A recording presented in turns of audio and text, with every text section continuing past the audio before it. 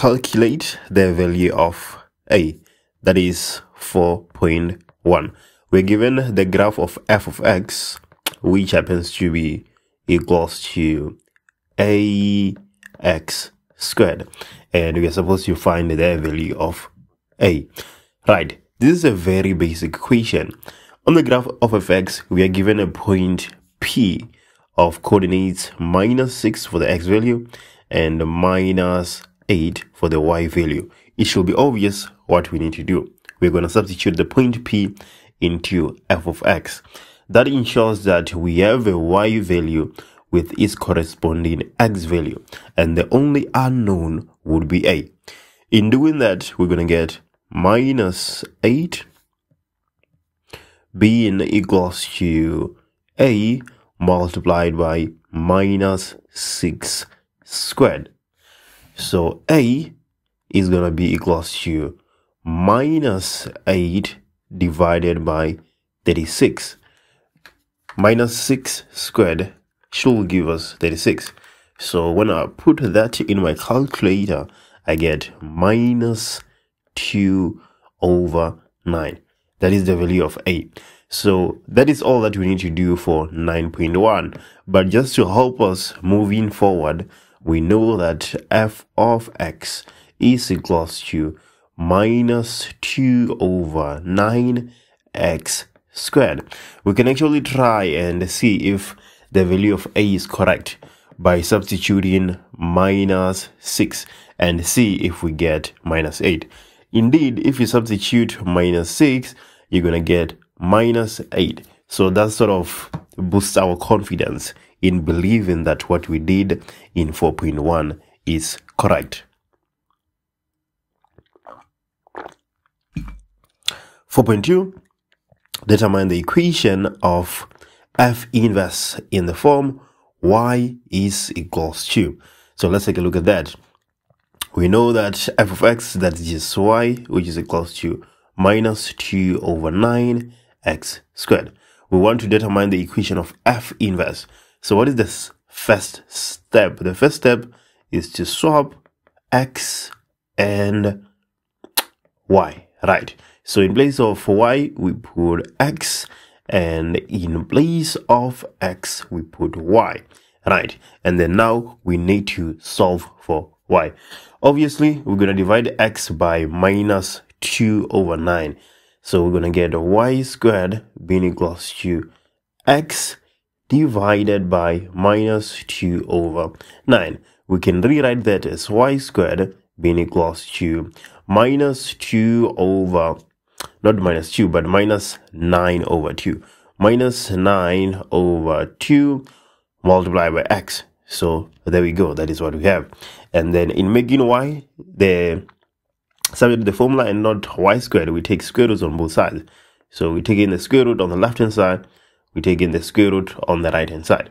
Maybe let me just create some space here, because we need plus or minus when we introduce a square root.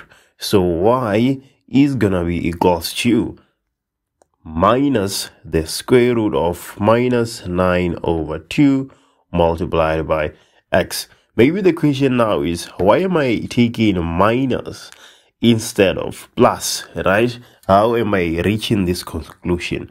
You have to remember that this actually answers 4.3 at the same time, because 4.3 says that write down the range of f inverse. My explanation for 4.2 will also answer 4.3.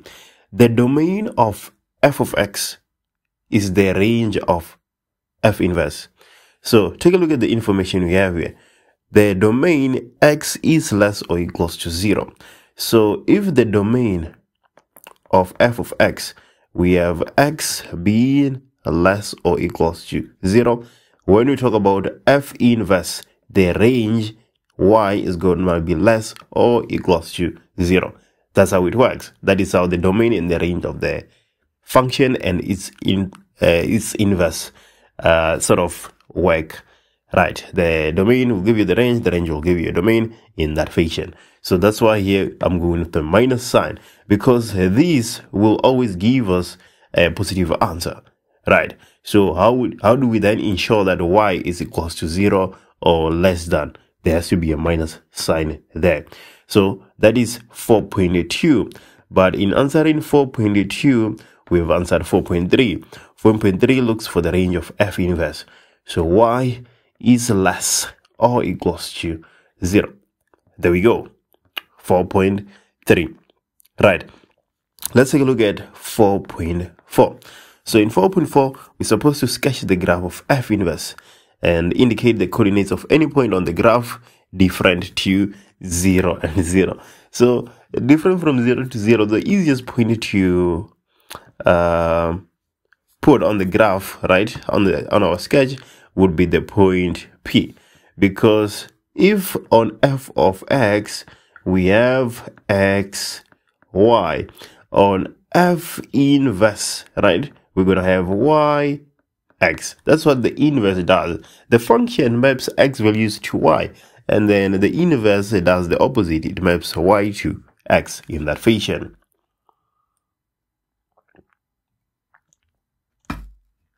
Right.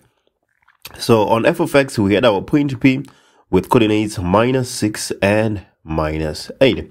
So on F inverse, P prime, right, should be -8 -6. When you substitute -8 on the inverse, it should give you -6, because when you substitute -6 on F, it gives you -8. The inverse is essentially laying out the range and mapping it to the domain instead of taking elements in the domain and putting it on the range. So that is 4.4. We have that point P. So let's go ahead and have our x and y axis. So here's our y axis and here's our x axis. There we go. And then maybe let's just indicate that this is y and this is x. This is -8. Let's put -8 here and put -6 somewhere here. Put -6 somewhere here. So here we have our point P prime, right, which we're supposed to put on F inverse. So how will F inverse look like? What is the general shape of this function, right? What is the general shape of that function? Well, this is how F prime is going to look like. F prime is going to look like that. And this is our point P of coordinates minus... Hey, I'm doing it the wrong way here. We're not supposed to have -8 as the y. The y must be -6. And x is the one that should be -8, right? So x is -8 and y is -6.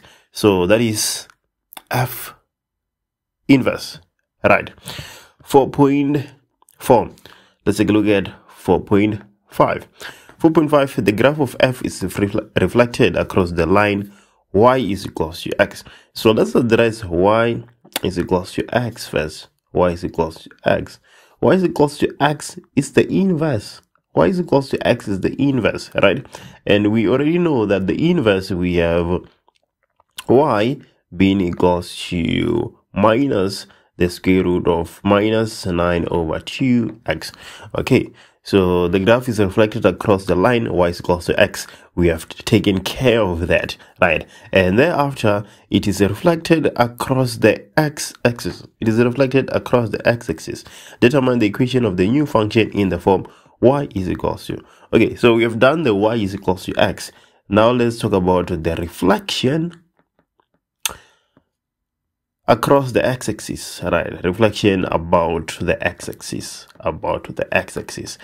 that's what it is usually written as, reflection about and not reflection across. But it's the same thing. It's the same thing.